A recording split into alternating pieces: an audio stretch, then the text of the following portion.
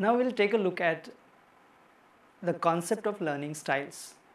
I'm sure that many of us are quite familiar with this notion of learning styles. We have formally or informally experienced that there are certain learners and they have certain styles. Now, learning style is one of the most widely used terms in relation to student learning. However, the notion of learning styles is problematic. And why it is so? Because there are several categorizations of styles.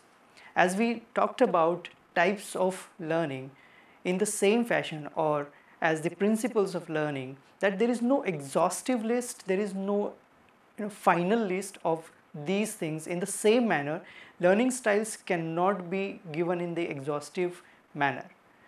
Therefore, what we will do is that we will take the most dominant categorizations of learning styles and discuss a few of them.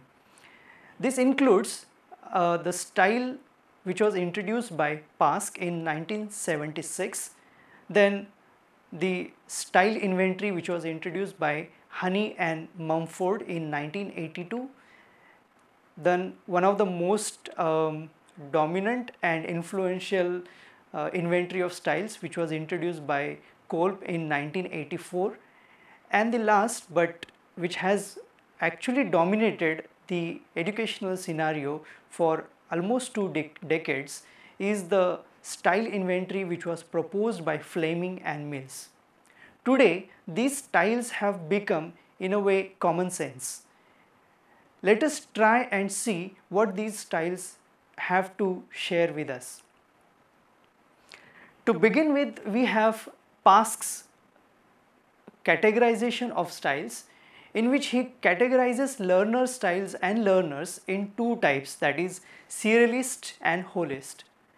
According to Pask, serialist is that kind of learner who learns things step by step, whereas holist is a learner who does not follow step by step way of learning things. Holist is the one who would in fact skip the steps, keep particular ways of learning in an order and find learning in a more holistic sense. After Pask's style inventory, we have Honey and Mumford's.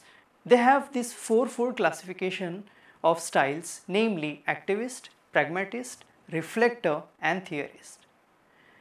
The category of activists respond most positively to learning situations offering challenge to include new experiences and problems, excitement and freedom in their learning. I'm sure you must have seen activist mode learners in your classes. Then there is a reflectors style. Reflectors respond most positively to structured learning activities where they are provided with time to observe, reflect and think and allowed to work in a detailed manner. Then there are theorists who respond well to logical, rational structure and clear aims, where they are given time for methodical exploration and opportunities to question and stretch their intellect. Finally, we have pragmatists who respond most positively to practically based, immediately relevant learning activities, which allow scope for practice and using theory. Now, looking at all these 4 styles, you might also wonder that learners cannot be divided exclusively on these styles. Sometimes some learners reflect activist style, sometimes they reflect reflector style, sometimes they might reflect pragmatist style. But then an understanding of this way of learning can definitely be of great help to us as educators. Then we have Kolb's style inventory. Now, Kolb published his learning styles model in 1984, for which he developed his learning style inventory. According to Kolb, learning involves the acquisition of abstract concepts that can be applied flexibly in a range of situations. Kolb's experiential learning style theory typically represented by 4-stage learning cycle in which the learner touches all the bases.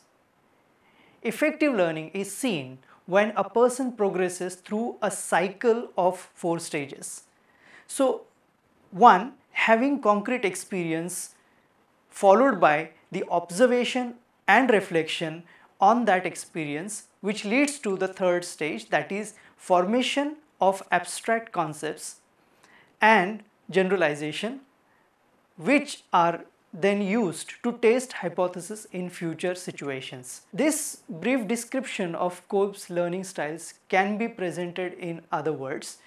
Like, there are learners who can be placed in 4 categories, namely diverging learners, assimilating learners, converging learners, and accommodating learners. Diverging learners are those who actually have their feelings and their ability to watch things included. They tend to gather the information and use imagination to solve problems. They are best at viewing concrete situation from several different viewpoints. Then there is this assimilating category where the learners are more interested in watching things and thinking about things.